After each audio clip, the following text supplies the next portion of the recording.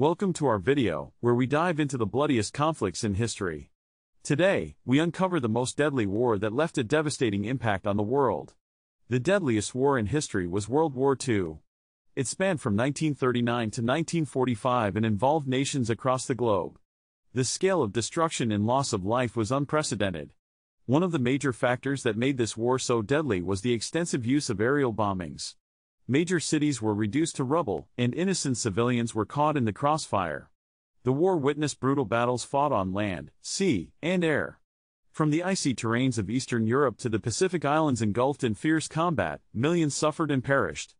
However, the atrocities committed during this war reached unimaginable levels. The Holocaust, orchestrated by the Nazis, resulted in the systematic genocide of approximately 6 million Jews.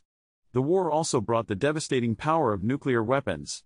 The bombings of Hiroshima and Nagasaki resulted in the loss of hundreds of thousands of lives and changed the course of human history forever.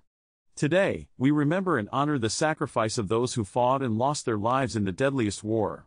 It serves as a reminder of the horrors that should never be repeated. Thank you for watching our video on the deadliest war in history. If you found it informative, don't forget to subscribe to our channel for more fascinating content.